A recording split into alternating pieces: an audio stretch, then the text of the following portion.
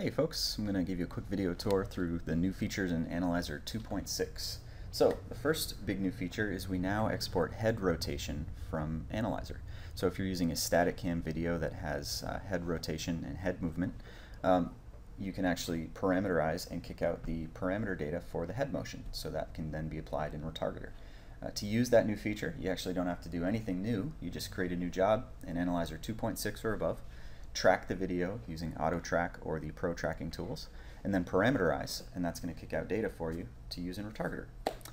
The other big new feature is we now have a couple of new markup groups. We have one for the jaw, which is going to track the jawline here, or the bottom of the chin, I guess you could say. Now, the reason we haven't done this in the past is because, truth be told, the jawline is not in a perfectly accurate depiction of where the jaw is.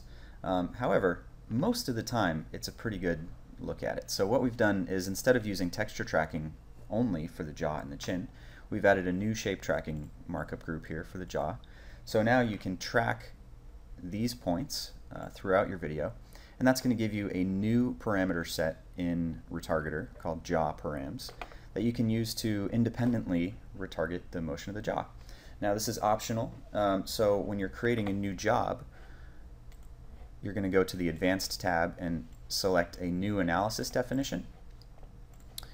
And in the Assets folder in the Analyzer installation directory, you now have 3 definition files. You have the default, which includes the traditional markup groups, as well as head. All of these will include the head group. Analysis definition with jaw, and then you have with jaw with cheeks. Okay, and creating a new job with one of those files will add your optional markup groups. Now, if you don't use these markup groups, you are still getting data for the cheeks and the jaw, don't worry. But what this gives you is independent control over those groups, which is really handy for kind of really high level animation. Now, it does take a little more work to track these groups because they do not work with auto track. If you auto track the face, you'll still get some tracking data for the jaw as well as the cheek groups, but it's not going to be perfectly accurate. We hope to add these into the auto track feature in the future, but in your first tests, just be aware that auto track is not going to work with the new groups. The cheeks markup groups are more advanced simply because you don't actually have shapes on the face to track properly with the cheeks. So I'm going to do another video dedicated to showing you how to use cheek markup group. The other thing to be aware of with this feature is it's not you cannot easily switch between these markup groups in the middle of the pipeline. So if you're in the middle of a project or you have a big deadline coming up, I don't recommend jumping right into using jaw and or cheeks markup groups because you can't switch a currently going project. So you'll need to start all your new jobs with this markup scheme, and then all the way throughout Retargeter as far as which character setup files you're using and what shared poses and things of that nature. You'll have to kind of commit to using one scheme and then use it all the way through the pipeline. So definitely do some tests just because it's awesome and it produces some really cool animation. But just be aware that once you commit to a scheme, you have to use that throughout the whole pipe. Another big new thing is the new job process has been sped up by about 7 times, meaning it'll be about 7 times faster than it was before. This is a huge thing if you're working with a lot of big videos. If you're working, with 1080p or higher resolution and you're working on thousands and thousands of frames, previously the new job process could take a long time just because it's so much data to work with. So we've actually gone in and reworked that whole process so it should be significantly faster for you now. That's the same with Analyzer Batch as well as in the application itself. They should both be a lot faster.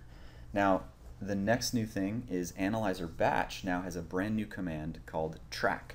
So there's going to be a separate video that'll kind of go over the details of that. But the important thing is you can now track and auto track with the batch command independently.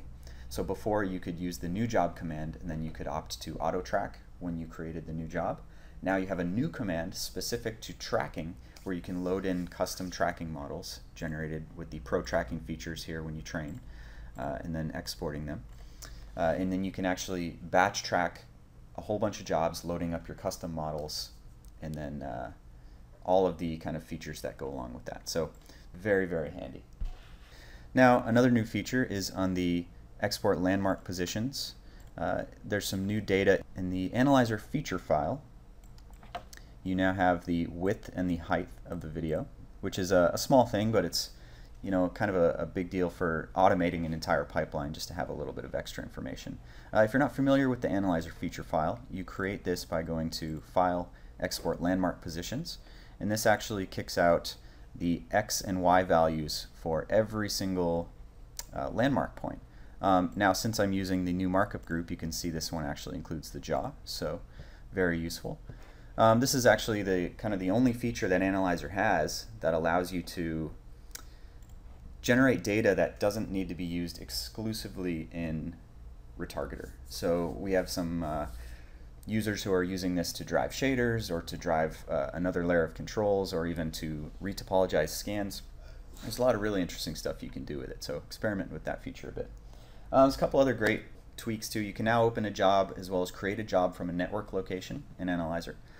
Previously it only worked locally, so now you can open or create new from your network, which is very handy. If you're working with a video that's unsupported, such as a codec that we can't support, or just maybe it's a corrupt video or some kind of thing like this, it'll now give you better messaging just so you know exactly what's gone wrong.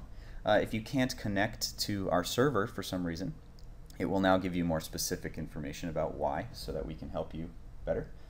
Alright, so that about covers it for Analyzer 2.6. If you have any trouble using the new features or you just have some questions, you know where to find us, support@facewaretech.com, or you can always visit our website for more information. For using this new data from Analyzer, you're going to want to watch the new tutorials for Retargeter as well, which will be coming out shortly. So enjoy the new features, and we hope you guys can create some awesome stuff.